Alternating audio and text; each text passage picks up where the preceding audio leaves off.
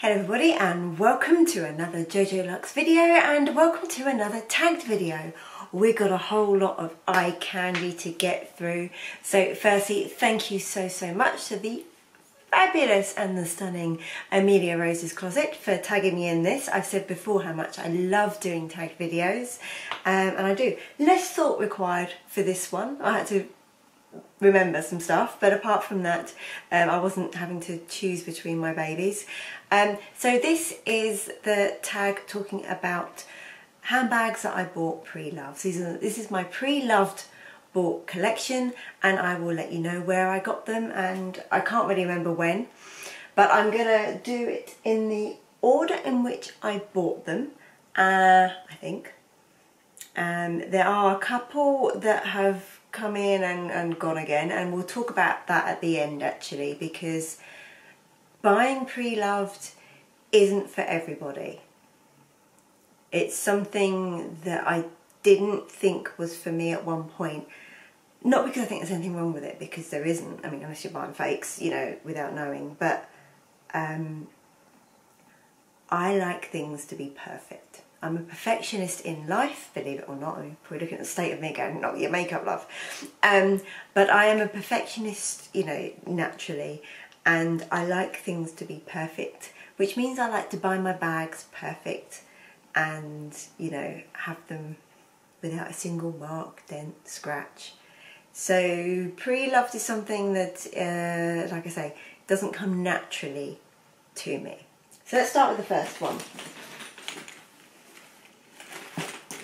I've got these all from a number of different places as well. So, and we're not going to talk SLGs, we're going to stick to handbags. We haven't got all day. So here we have the rattly, the noisy. Here we have my Chanel GST, so that's the Grand Shopping Tote, in beige clair with the quite unusual actually for this combination, silver hardware. Now this, as you can see, is in really good condition. One of the pitfalls of this bag, one of the like the features that you can suffer from this bag if it's not stored properly, is slouch. But you can see, looking at mine, there is very little. I mean, if you look at the angle here, maybe you can see the,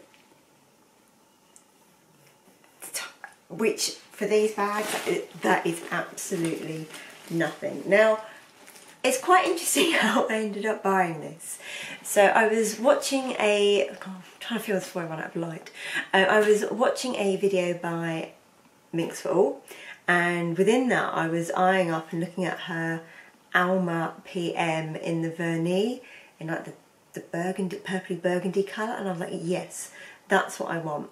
And then within the hour I'd completely changed my mind. I decided I wanted the Chanel GST.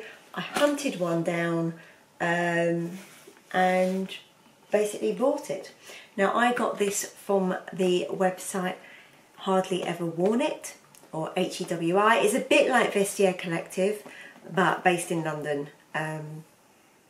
So yeah, I got this and it was in even better condition than it is now. I mean, this is in good condition, but I have used it. There is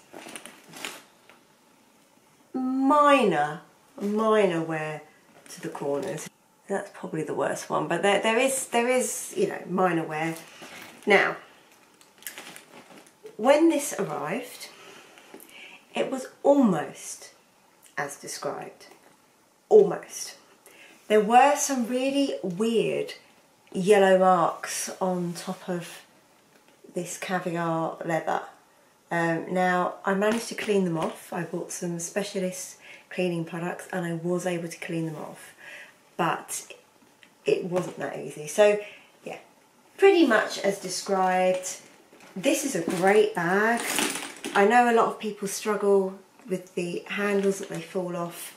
The tip is to cross them over when you wear it, and then I also find if you cross it over and then flick it a little bit to the back, if you're walking a lot, it will stay on. Trust me, it will stay on. Also just put enough in it so it's heavy enough and it will the weight will stay on. This fits my work laptop, but it does fit my work laptop. I keep mine stored with some bag inserts. If I'm using my work laptop, I do have to remove it from one side, because literally that 2mm of felt either side is enough for it to not fit in. But it's a great bag. I love this really ample back pocket, particularly if I'm doing the commute to London, because I can put my travel pass in there. I haven't got to delve in the bag. I've said many times this channel, I'm not a rummager. And I love the organisation that it gives, whereby you've got the two, excuse the air paper, but you've got the two key compartments and then this middle compartment. In addition, you've got a D-ring hook, you've got a slip pocket, you've got a zip pocket. So yeah, didn't necessarily need an organiser in this, but I really wanted it to maintain that structure, because I don't like the look of these with slouch. I'm sorry, but it's a structured style bag in a structured leather. I don't like slouch on it. Some bags I do, I don't mind a bit of slouch, I think it suits them. Not this one. So this was my first ever Preloved, and it was in it was not in bad condition at all. It wasn't brand new. It wasn't a brand new bag. I didn't have a choice but to buy this Preloved, because these were discontinued in, I think, 2015. I believe mine was a 2012 version, something like that. But yeah, and I also really I can't remember who I'd seen someone online that had this with the silver hardware, and I was like, oh, I think it might be Minx. I think she's since sold it, but I liked the beige Claire with the silver hardware more than the gold. So hunted quite a lot to find that. But yeah, a great bag, I really love that. Then something else happened a while later, just like that. Oh yes, it's more Chanel. More Chanel. This is a fabulous one. And now a bargain. So here we have my, oh look at her on camera. Here we have my Chanel Maxi Classic flap, and mine is black lambskin with silver hardware. And yes, look, it's a single flap. Again, a bag organiser and a pillow for storage, just because, and don't overstuff, the pillow is just right. Because with these, the single flaps, I'm a single flap girl. I love the single flap style. I can talk about that for quite a while. But the con of single flap, so many pros, but the con is that they can be subject to losing their structure. So again, having that bag insert just does help maintain the structure on this larger bag. Like I said, I have a classic flap, which is a proper double flap in the classic. So it's the medium large, what used to be called the medium large. I think it's just now called the classic on the Chanel website. Don't bother with a bag liner on that. I'm not sure I ever would, but I do on this. Now again, look at the condition of this. This bag is in great condition. Not perfect, but great condition. Bit of wear to the corners, and there is a weird mark on the back somewhere. Somewhere around here there is a weird mark. I have cleaned this bag, I have conditioned this bag. That is the key thing that I've done with this bag, is just keep the leather nice and moist, but you can see the gloss on it. Now, I have not babied this bag whatsoever. I came back from work once with a sack of potatoes in it. But I love this bag. I've used this bag a lot. It was like it from when I bought it. The clasp, the hardware, the clasp got a bit loose, and it did used to open itself whilst I was walking along. I took it to Chanel and they just replaced it free of charge, which was great. I thought I was going to have to pay, and I was prepared to pay. It's, you know, it's an old bag. I didn't buy it new from boutique, but they just replaced it free of charge, which was amazing. That's all that I've had done to this. Nothing else has been done to it other than me just trying to maintain its glossiness. But a brilliant bag, a brilliant work bag. You can fit a small laptop in this, but I think it has to be like on the 11, 12 inches. But it's just a brilliant a brilliant bag. You know, you can certainly fit an iPad in here, no trouble at all, as well as, you know, everything else you could need, which for me is tea and food. I carry quite a lot of food in my handbags. But yeah, I bought this from actually from a company. So there's a lady that I've bought things from before on one of the Facebook groups. Facebook is, you'll see, but be careful, people. Be careful when buying Preloved. Don't just go to the marketplace. I'm sure some people are lovely, but get stuff authenticated. Trust is a hard thing these days. But when you're part of the luxury handbag Facebook groups, there are, you know, there are procedures in place. There are admin who will support you, and people that will spot. Well, some of them are amazing. People will spot fakes. So you do have, and you know, and also if you're paying by PayPal goods and services, then you've also got some protection there. But yeah, if in doubt, get stuff authenticated before buying. You know. So I bought this actually from a company, but it's no longer trading. The lady still sells stuff privately on the groups, but it's no longer trading. But I paid, sorry, I didn't tell you about the other one. For both of these bags, I paid about £2,000 each. I mean, what this retails for now, what, 8k or something? Crazy amount of money. But yeah, I got this. I won't sell this bag. I did think about it when I got another bag there in the orange bag, but I decided not to for the reason that I'm quite carefree with this bag and I enjoy being carefree. I think for me, buying Preloved is a bit like buying a car that's not brand new out of the showroom. If it's already got the odd minor hairline scratch, you worry a lot less. It's almost like that first mark with anything. That first mark is the one that you worry about, you know, be it a mobile phone or anything, you know, and you're more likely to drop it because you're worried. Buying Preloved, knowing it's not perfect, but also knowing it's, you know, now, I mean, this bag's, what, 10 years old? She's survived this long. I'm sure she'll survive me using her. So yeah, that's how I got this one, was from a small company, like I say, is no longer trading. But an excellent buy. Again, oh, I'm such a good shopper. Right, the next one, then there was a little while, and I did buy a Alma PM in the limited edition multicolour. It didn't work out for me, I don't know why. There were some weird marks on it that were just from the lining, how it seeped through, and I think it just didn't quite call to me. I don't know if the vachetta was too used, or I'm not saying I was misled. That's not what I'm saying at all. I think just sometimes you think something's a bargain and you're attracted to the price and you think that you want that bag, and then in reality you can have it and not reach for it. And you look and you go, well, I don't know why. So that I did sell on without even using it, which is sad actually, but it just, for whatever reason, I didn't find myself wanting to use her. And I also bought between these, I bought a Chanel Cambon little shoulder bag in pink and black. Now, I think for that I was like, oh, how much I paid, $400 or $500. I was like, it's a Chanel bag for £400, so that's a bargain. I struggled to style it. I don't know if it was the style of it, the shape of it. When it arrived, I was disappointed with the condition. There was more damage. The damage had been disclosed, but there was a little bit more than I anticipated.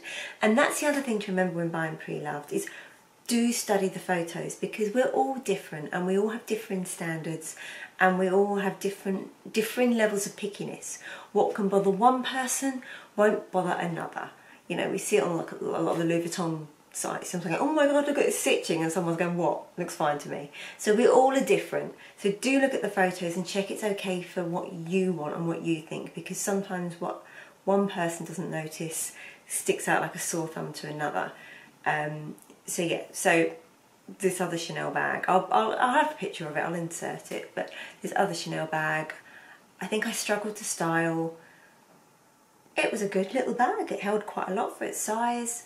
I've done a video on the restoration of it as well.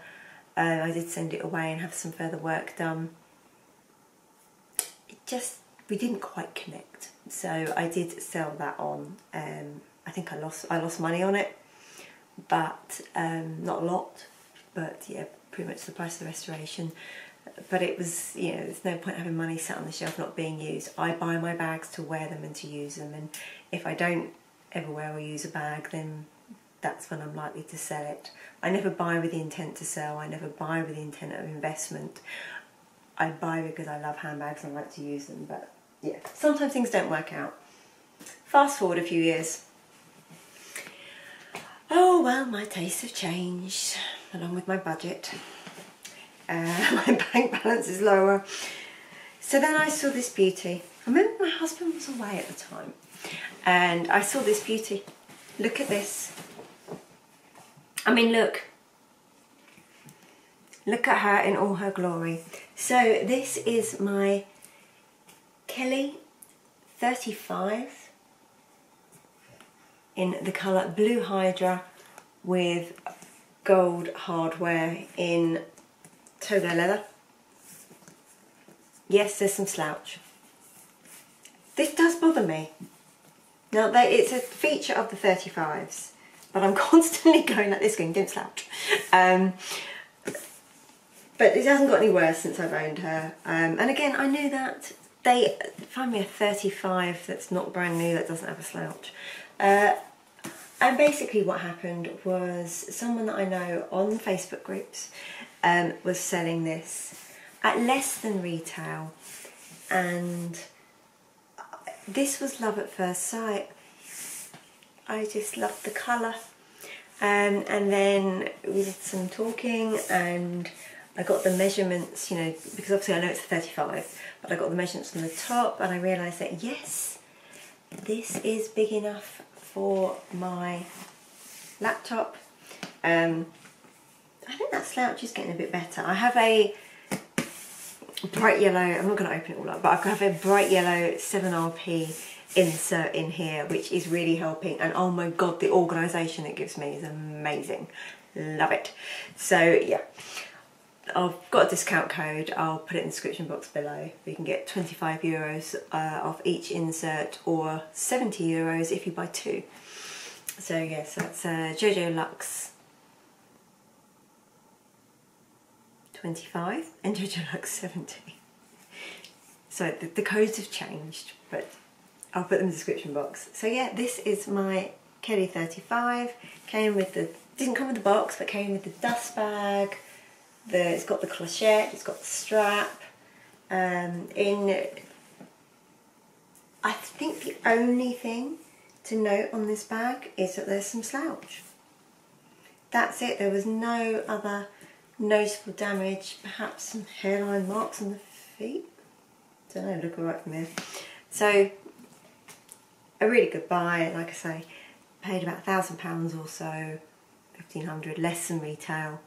So I was happy. If you are buying pre-loved, there are quite, Luxury Promise do have quite a few Kelly 35s. Now bigger bags are coming back in. Kelly 35s buying Kelly 35s pre-loved, you're not paying the premium that you're paying for a Birkin or 30 or a Kelly 28 or a Kelly 25. The 35 is a good price. So check them out. If I see any, I'll have a look on Fashion File as well if I see any what I think are good ones at a good price. But you should be able to pick up a Kelly 35 for about anywhere from sort of £7,000 to £8,000, which is less than retail, and they're a great bag. Can get a little bit weighty, but for a work bag, it's a brilliant bag. You can fit everything you need in there. So yeah, really love that one. I love them all. Then a number of months later, exactly the same person, this happened. I mean, I decided that after my next bag that I had on my wish list, that my next wish was going to be for a Birkin 35 in Rouge casaque with gold hardware in Epsom leather. And then the lady that I bought this from put this up for sale a number of weeks or so after I'd messaged my SA that. Oh, sorry. I've I've sealed her with the clochette in. That's going to bend the strap out. Sometimes I like the clochette. I'm not too fixed. Sometimes I'm a clochette on person, sometimes I'm a clochette off. Now, being red, this is Rouge, I think Rouge casaque. I don't do too much with this bag. Also being Epsom leather, which is fairly durable, I don't do too much with this bag, so I quite like the clochette as a little extra decoration. So there she is, beautiful, not perfect, not perfect. There are, if you catch her in a certain light, and this is the thing with Epsom, yeah, there's a couple of scratches on the back there. If you catch in a certain light, which I'm not doing, you can just about see them, but they've not gone all the way through. They're very light. Yeah, there's minor hairline scratches to the hardware, but all in all, again, I bought this for less than retail, and pretty much perfect condition, really. Not you can see there's signs of use, and Epsom leather does do this in a larger bag, you can see. But once, you know, there's stuff in there and that's pushed out. But I love the 35 in I love the 35 when it has that old slouch look, which is very unlikely. For most bags, I like everything to be pristine. The Birkin 35, I love it in something like Gris Tourterelle or Trench or Etoupe, and it's someone's, you know, it's normally a celebrity you see and they're walking around like it means nothing, and it's slouchy and it's well lived and they've put whatever in it. I love that look. I think it is so stylish and so, like, just using your Birkin as a bag, not like, oh, it's a Birkin, but this is my bag, I'm owning it, I'm using it, and I love that look. However, they are kind of a little bit heavy, so I do like the Epsom leather for the 35 in that it's a lot lighter. So if weight on the 35 does put you off, check it out in Epsom leather. So yeah, mine is just the standard retourné version, and I really love this bag. I think I'm saying that for all of them, I really love. The final one I bought in December, so just before Christmas. It was very naughty. This bag is unbelievable. This is truly, truly special. And to find one in this condition, this is, just look, this is my Kelly 32 Sellier with gold hardware in black box calf leather. Comes with the clochette, comes with the black strap. There's a very minor dent there, which I knew before purchasing. It was all disclosed. I got this from another, but a different private seller on Facebook groups, and just to find this bag in this condition is rare.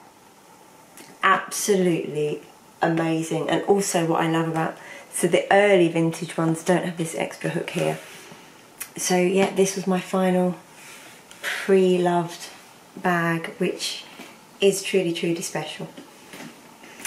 Not much to say about this one really. Very little signs of use. I mean, even the corners are just perfect. Like I say, there's that minor dent on the back, which I think is just from storage. I don't know if I can do anything to fix that.